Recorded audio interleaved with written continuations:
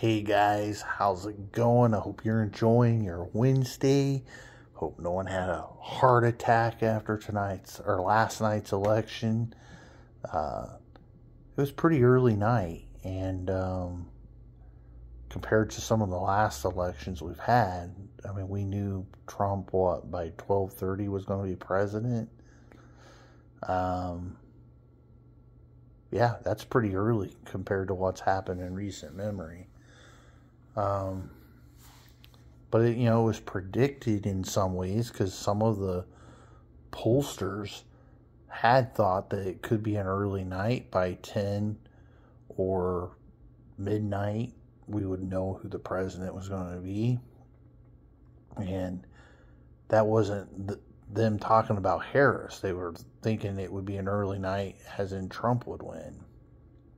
So I think people gotta, if you're shocked that Trump won, obviously I voted for Trump, but if you're shocked, then I think you need to reevaluate your life and probably reevaluate the sources of information you get, because therein lies most of the problem. Like, I'm just going to throw out a weird example that's not exactly like truth, like 100% mathematical truth here, but let's say for 1 second America has 100 pollsters, okay? And let's say only 10 out of that 100 pollsters are neutral to conservative. The other 90 all have severe leaning and bent towards liberal polling. And what I mean by that is it's a psyops, a military term. It's known as a psyops. It's really weird because we don't usually use psyops on the public, but it's essentially a psyops. Only except the liberal Democratic mouthpiece called the press, the newspaper, print and digital, they run cover for the Democratic Party. They can run a poll, or they can take a study, and they will intentionally dock it. So let's just say all along this time, for the last 3 months, those 90 pollsters were finding the race within 3 percentage points. What a lot of them were doing was, you'd read the polls and they would say, well, the poll was, a 5 or 6 point lead by Harris, right? It was only kind of when the cat got out of the bag that they had to kind of come back to reality, right? But most of them never really came back to reality, right? And what I mean by that is, real information was shown through Atlas Intel, Rasmussen, what's the other one called? Fagger, or however you pronounce it. At least 3. I know there's some other ones that exist. They're not the only ones. I just can't think of the other ones. But like I said, the list is really small. That's my point. And it didn't matter if they lean conservative or not. They're just presenting you the information. And so there's no bias to it. They're just telling you who they think's going to win. But that's not how the liberal ones work. The liberal ones literally go out of their way to bend the information. They're not bending per se. They're lying to you. And that's just been happening for years now. Years. Years upon years upon years. Yeah, I don't know what to say. But I'll give you another example of this. 1 day before the election happens, or was it 2 days before the election happened, you had that Ann Salzers, or how you say her name, out of Iowa. Why did she even release a poll? And why did she choose to release a poll that she knew there was no way it was right? I don't think for 1 minute she thought that Donald Trump was going to lose the state of Iowa, but she goes ahead and puts out a poll that she supposedly had been sitting on for a long time, that Harris was going to win by, I don't even know what the points were, but like, let's say north of 5 or 6 points. I mean, it was absurd.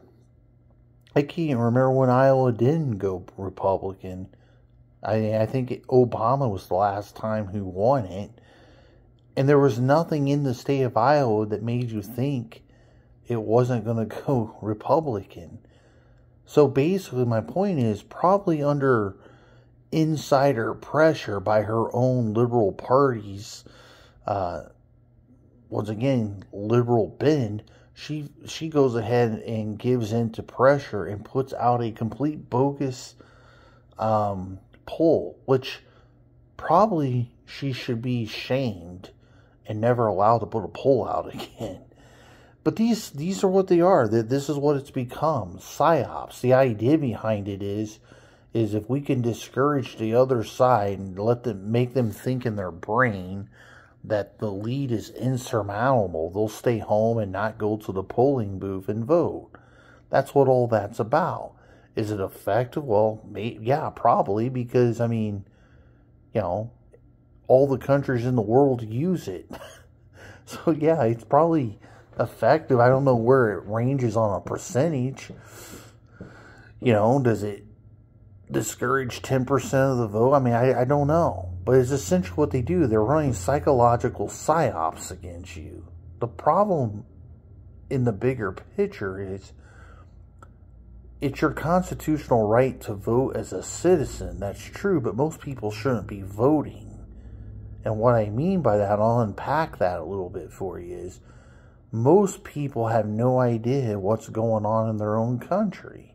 Democrats are a great example of this. You remember back months ago, one of those early campaign rallies. It was one of the first rallies Harris had where people actually showed up. And it was that famous one where she was talking about price control. Oh, we're going to have cheap food in America again because we're going to stop the grocery store chain from price gouging. Well, it's such a bizarre statement, because FDR did price gouging way back in the day. It's not a new concept. I mean, or price control, my bad. Price control. It never works. But the second thing is, it's another example of just being out of touch. There's no price gouging going on at your grocery store. Your grocery store, if you look into this and the research on this, and there's plenty of people who did the research back after she made the statement, most grocery stores only have a margin of 3-5%, and if you're Walmart, who's really good at doing stuff, maybe 10 or 15% margin. That's not much, man. The old business concept would be everyone has a 50% margin built in, but it's not true. It's becoming less true now, especially at grocery stores. Grocery stores is like going to McDonald's. They rely on volume. We're gonna sell 2,000 gallons or 2,000 gallons of milk per week, right? McDonald's, they'll sell their $2 burger 20,000 times, and that's how they make a profit. It's all just fake, though, is my point. It's all fake. But these people are generally ignorant. By the way, I'm a Republican, and I see it in my own party. Even in my own family. You should take some time to be an informed voter when you vote on things. And you shouldn't be necessarily nutty or crazy. Independent, we say the independent party, but understand the independent voter really doesn't exist. But that being said, by definition, you should be independent thinking and not allow yourself to be anybody's mouthpiece, which is the problem with the Democratic Party today. It's just a big problem. But more importantly, before you go to the poll and vote, make yourself informed. You know, make yourself informed. You don't have to be an expert. You just got to know, like, the top 2-3 issues. You know? Because, for example, like, yeah, women might have been burnt up over the whole Roe v. Wade thing, but abortion's not even when it comes to all the problems your country has that you live in, abortion's not even a top 10 issue. And why is anyone bent over backwards about that anyway? That's another thing that never made any sense to me, because I do know history. And the abortion argument isn't even relative history. Most people talk as if this was some constitutional right given to them. You know? It doesn't even exist in 100 years of American history, is my point. And the Supreme Court who put Roe v. Wade in place is one of the most corrupt courts in American history. That's the other thing. So yeah. But it's not even a top 10 issue. You look at all the problems going on today in this world, including America overspending. That's a far greater issue. Because Roe v. Wade never really changed. They just made sure your tax dollars aren't killing babies anymore, basically. They sent it back to the state. So, yeah, you're going to have different states ruling different things, but who cares? That's precisely what's supposed to happen. But it's not even a top issue. That's what I'm saying. Like, know the issues and go cast your vote. And don't just be subjugated to the Democratic Party and its BS lies. Is Trump Hitler? No. Is he fascist? No. Is there anything remotely close? No. I mean, you want to go watch a real Nazi video, go waste your time and go watch one. That's what real Nazism and fascism looks like. It's ridiculous. They're all just... It's like calling everybody who's white a racist, right? It becomes meaningless over time. Because when you start using that stuff, which have real serious... Words have meanings, right? And by definition, those things are serious. But when you falsely tag everybody in a culture, that it loses its meaning. People just start rolling their eyes or whatever. Okay? It's stupid. So what do I think we should look possibly to? Well, I think right away, although I have no inside knowledge on this, I'll self-admit this to you, I would think you're going to see a serious change concerning Ukraine. I don't know how fast this will happen, but I think Trump will rattle the gate, be pretty aggressive at pursuing it.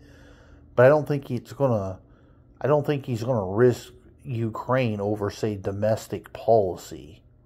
I think domestic policy will come before that. But I do think you're going to see probably a stall in military aid. Very little coming Ukraine's way. You're going to see heavy hands on basically putting an end to that war. I think it'll be presented to Russia, both sides. I also can possibly maybe see, and just like ISIS in Syria, if Russia just refuses to some extent, whatever these things will be, you and I aren't going to be privy of those conversations, but maybe the end out of the war itself is just driving Russia out of Ukraine for Ukraine. In other words, the fastest way to the end is just to drive Russia out of Ukraine. I'm not saying that's going to happen. I actually think that would be very unlikely. But, yeah, I think you're going to see the Ukraine war come to an end sooner than later. Not only that Ukraine is just going to unilaterally go out on itself and just keep fighting, but understand none of the European Union members can replace America's weaponry that it gives. But there's no point in keep sending Ukraine weaponry when they don't have the manpower to fight a war. Matter of fact, they're losing the war. That's another example of the PSYOPs, right? You watch all your favorite anybody YouTube channels, Times Radio, Silicon Curtain, all these guys who are just fake news all day long, 24 hours a day, including the Enforcer. And all they do is they show you, oh, Ukraine used a drone and blew up a Air Force base today, or they'll show like an army tank blowing up. Meanwhile, while that meaningless things are happening, out east, Russia's advancement continues. Russia has been unstopped for 18 months straight now. I've been marking them on my calendar. 18 months straight now, just nonstop advancing. Now, they're not big gains, but all those gains have added up to where we're at now, the largest time, any time of the war, and or are we getting close to like 15, 20 towns later, back under Russia control? That's crazy. But that's what 18 months of straight gains have done. It's hard for me to even remember it because this started all the way back. We're in 2024. This started back in June 2023. And we're in the back end. We're basically 2 months away, less than 2 months away of 2024 being over. So this is what happens. I don't think it'll continue. None of the European partners can backfill it. I doubt Trump is going to fight a war for Ukraine, just like Biden didn't do it for Ukraine. And obviously no one in the European Union will either. So, I mean, unless something changes, like maybe North Korea sends 100,000 troops to help Russia, I can't imagine anything's going to change on that front. Although I did read an article the other day saying, that's basically saying Russia's friend, I forget the country now, was like, hey, they want to be a part of this war too. So it could maybe be a third country jumping in. But other than that, I just don't see this lasting much longer. And I've been consistent on my YouTube videos, which I told you at the back end of this year, you would be finding out more about the peace treaties and deals happening behind the scenes, because it just is what it is. I cannot imagine the war will last. If America just completely withdraws, I can't imagine it's going to last much longer. Whether they work with Trump or don't, I don't imagine it's going to happen. And by the way, no one should be surprised. Was it at the Czech Republic president, I believe it was, at the United Nations here a while back, a few weeks back when they were in New York City? He's the one that actually slipped it out of his mouth and said, Ukraine. He just told you what everyone should be already thinking long ago, which was Ukrainians in the world need to get used to the idea of Ukraine looking different. And he specifically spelled it out and says, like, Eastern Ukraine will be under Russia's control now. And what's left is what's left. You know, and that's basically where we're at today. I mean, you can't stop them, and you don't have the weapons to stop them, and you don't have the manpower, which is the most important puzzle piece here. So, and he took a lot of flack for that. But he's not the only one that said it.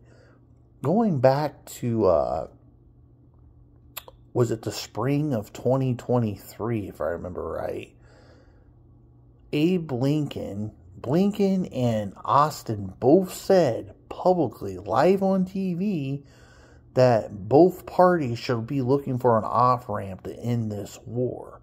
Now, they both took some serious shit, and later on they apologized. But, yeah, there's been a lot of people for basically a year and a half to 2 years now who have said the war needs to end. And these are major people as far as in those positions on the war needing to stop. It's not a new thought, man. It's just over. Ukraine's best days are beyond them as far as the war goes. Their air defense isn't going to be any better ever. It won't be as good as it has been in the past because they've now used all their old Soviet Union air defense bullets up. And America can't supply them with enough air defense. Once again, $10,000 drone versus a $4 million missile. Yeah, the missile's going to hit that drone every time, but money-wise, you can't shoot that many of those down. It doesn't make dollars and cents. Don't make sense on that. But anyway, that's it. I think that's one of the biggest things you're going to see right away.